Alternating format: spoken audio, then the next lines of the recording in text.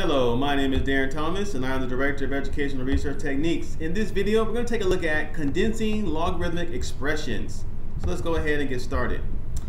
So when we're talking about condensing, we're going to take something that's written like in long form, if you will, and trying to simplify it and shrink it down as much as possible.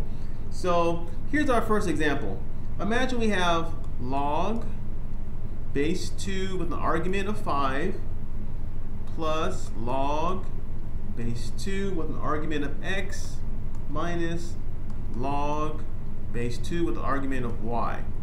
Alright, so when you're trying to think about how to handle this, you have to think about the different logarithmic properties that you are familiar with.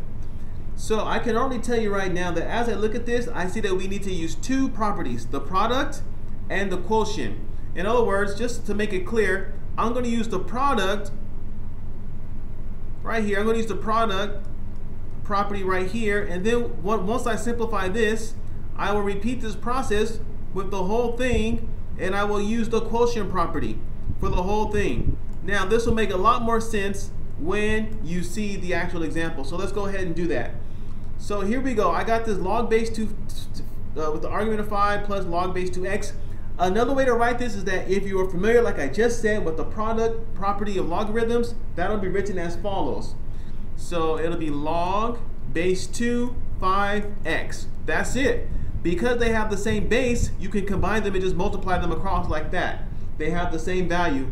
And again, if this is confusing for you, I recommend that you look at the videos where we discuss about the properties of logarithms. So I have log base 2 5x minus log base 2y. Now this time, instead of having an addition sign between the two terms, if you will, I now have a subtraction sign. And that is why we now use the quotient property. So when we do that, we get the following. We get log base 2 5x over y, like so. And this is the answer. In other words, we've shrunken down and condensed it as much as we can. And this is what it looks like. So again, when you know what the different properties are, what tools you have available, you can find ways to simplify and to shrink things down as much as possible. And that is kind of what we did here. Let's do another example and we'll wrap this up. So in this example, we have the following. We start with 3 log base 2x plus 2 log base 2 times the quantity of x minus 1, like so. So this is what we have here. So here's what we do first. The first thing that we're going to do is we're going to deal with this constant that is out front. And so this guy right here, this guy right here. And so to do that, we have to use the power rule. So we're going to use some power here. You know, no joke intended there. And so we end up with the following. We end up with log base 2 x to the third power plus log base 2 x minus 1 to the second power. That's what we did here. And so now that we have this addition thing here, we have the same base, we can now use the product